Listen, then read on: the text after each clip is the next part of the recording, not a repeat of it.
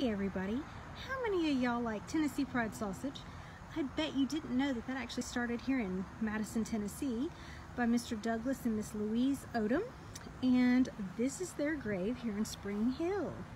Here's Mr. Douglas's grave, and Miss Louise, she has pretty flowers, and their family stone.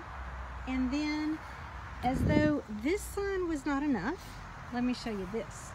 Look at this statue that is right here for Tennessee Pride. Is this not awesome?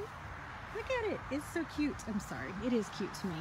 But he's got his bare feet and everything. So this is the Tennessee Pride sausage family and their grave sites.